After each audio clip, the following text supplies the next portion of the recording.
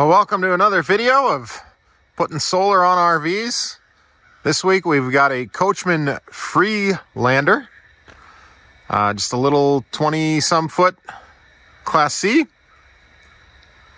and just putting a little system in. Actually, I'd say it's probably about average on the small to average size. 800 watts on the roof. Oh, hey, here comes a little bear. Oh, he's around somewhere. There he is. We got a bear spotting. He's here with me. All right, so 800 watts on the roof. 2 SOK batteries for 412 amp hours battery. VIctron Multiplus installed in here and all that stuff. But there's a couple interesting things about this I want to take a look at or show you. So as you can see, we've been hard at work here. And this has one of those beds that flips up. So I think this, so you can put a motorcycle in here or something, but the customer is not planning to do that. So this is the space we're going to be using, and that way we can still put stuff in here, just kind of sectioning this off. And I actually spent a couple of hours here and in my mind just working out how are we going to make this all work, because again, like we've been talking about a lot, it needs to stay accessible. So I really wanted this switch to be accessible. I wanted the shutoff, the fuses, this fuse, all that stuff, and this shutoff to all be accessible, even when that bed is down. If I would have put that in there or pretty much anywhere else, good luck trying to access any of this stuff. So this is kind of where we landed doing that. So we've got, this is not secured yet, but this is actually where we're going to put it. Got some cable raceway here. We'll use to manage all our cables. The battery's there, and as you can tell, there's probably room to add another battery if they so desired. Then there's a tricky thing here where, well, let me show you. It has to do with the shore power. Let me go on the other side. I've put it up on my leveling blocks for my bus because I'm going to have to spend a lot of time underneath there. So check this out. This is kind of weird. We've actually got the shore power and generator power coming all the way to here. This is the transfer switch. Typically, the transfer switch is, you know, usually there where the shore powers come in. So that's a little weird to me, but so be it. So I've thought about a number of things. I've actually even thought about moving this transfer switch, but again, if any of you have been in the service industry, whatever you touch now becomes your problem. So I would rather run some of this 10-2 wire from the Multiplus over there underneath and back up here, run 2 legs of it up here and make all my connections here and not have to stress about that. And I'm going to have to do that anyway because we're going to put the monitor right here because all the other monitoring stuff is right here. Why not? So this is pre-wired for solar. Check this out. Here's the solar pre-wire wires. So that's pretty darn cool. It comes right there, and we'll be able to snake that down through here and right into where we need to get it. And as far as the solar is concerned, I'm actually already done with that. As you can probably tell with all the work that's been going on, we've already taken care of that. Hey, Bear, where are you going? Bear, say hi to everybody. Oh, he's got to take a break. Yeah, we already got the solar up there. This is actually day 3 on this project. As you can see, we are not at our location. A little update on us. We've actually accepted an offer on our house. We'll see if it actually goes through or what happens. So we've got plans on where we're going to go next, but we're going all in on solar for RVs. So stick around to see how this turns out, and definitely subscribe if you want to see how our whole adventure turns out. Hey! And if you want to see more Bear, hey! Come here, Bear. Come here. Say hi. Say hi to everybody. Yeah. Yeah. Oh, he's a good boy. All right, you want some drama? I've got some drama for you. I'm hooking up the solar up here. All these panels have been up here for a day or two. This is the first thing I did on the job, and I figured, oh, the solar control, or the roof port here, no problem. We'll just hook it up. Not gonna be a problem. But as you can see here, these wires aren't hooked up to anything. Remember those solar pre-wires I was talking about down there? I wasn't getting any voltage out of them because I wanted to verify the polarity on them. And look at there, solar pre-wire. What? There's pre-wired to what? I'm starting to think I figured out what happened here is this, what I was so excited. Oh, here's my pre-wire, right? Yeah, this was so excited. This was supposed to be up there, but it wasn't. So I'm gonna fish tape down because I found where this wire actually ends up. This actually ends up right here.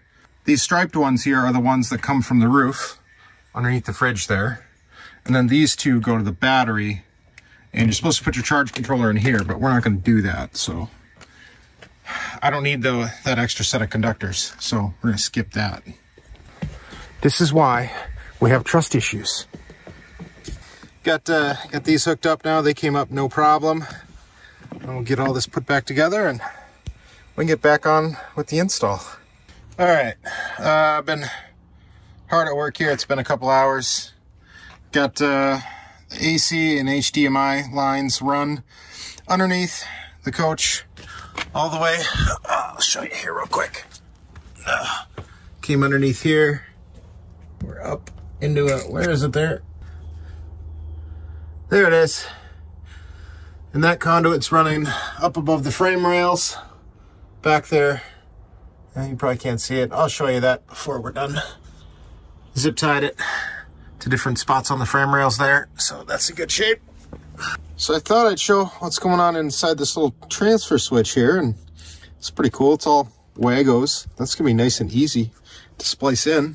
So, but of course I don't know which of these yet. These are coming from the inverter. I don't know which of these are input and output. So, you know, I could label them, of course, but what I do is, it's a little more cowboyish, is I go ahead and hook them up, and then I'll test each one, and then the one that has power, that's my, that will be the input into the box here.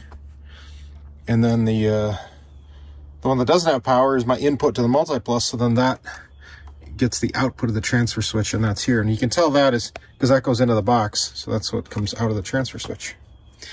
All right, we're all on the same page. All right, let's keep going. Any questions, leave them in the comments down below, or you can see me after class.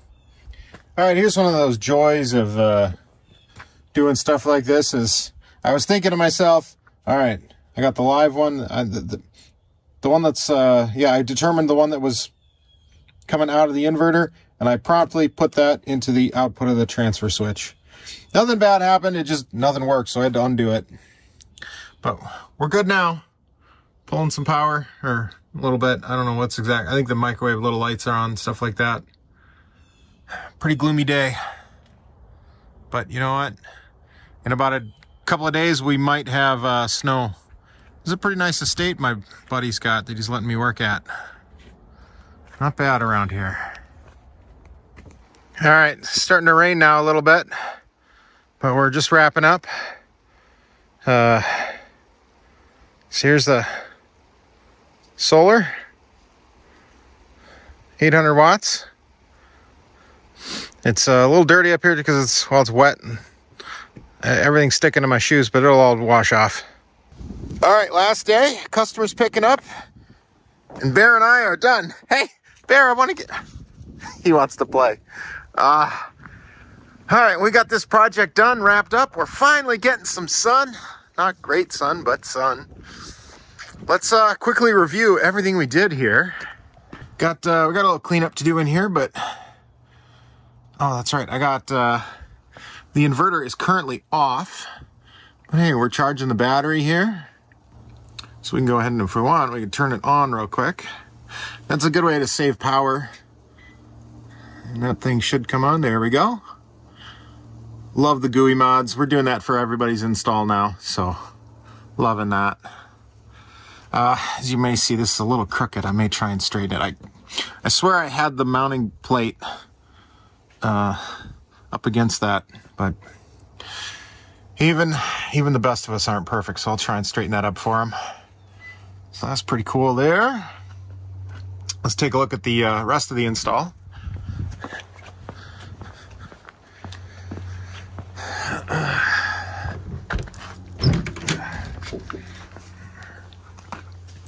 And then here is the rest of it.